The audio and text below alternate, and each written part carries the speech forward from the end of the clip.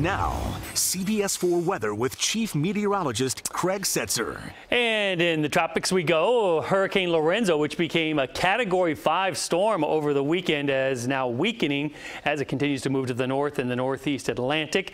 It has been basically only out over the water and did encounter one ship out there that they did a rescue operation on over the weekend. But winds 105 miles an hour, moving to the north-northeast. The next encounter is going to be over land. That's going to be the westernmost Azores there. And then after that, it's going to bring hurricane force conditions up into the UK, the British Isles rather, Ireland, and parts of Scotland there. So this big storm for the eastern and northeast Atlantic.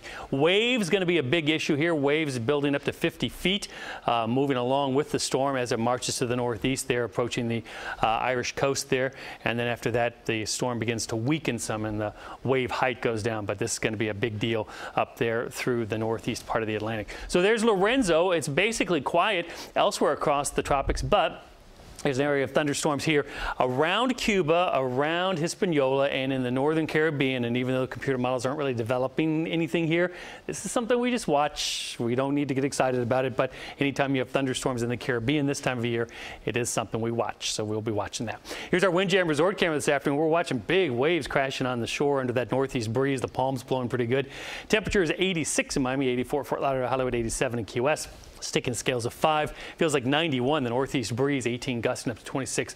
A little bit of rain here or there. Radar showing these showers moving in on that northeast breeze, and we're going to see some more showers as we go through the evening. Not too long duration, so if you get hit by one, it's not going to last too long. Also showers now spreading into the middle keys from the upper keys there, the lower keys for the moment, looking pretty good. Peak wind gusts today anywhere from 28 to 35 miles an hour, and temperatures today made it, despite the winds, upper 80s to the low 90s. Satellite loop in motion. You can see the clouds blowing on by.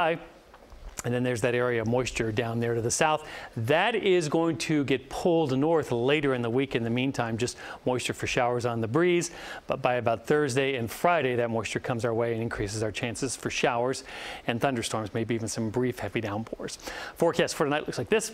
Brief showers, breezy at times, a low temperature near 78 for tomorrow. Look for a mix of sun and clouds.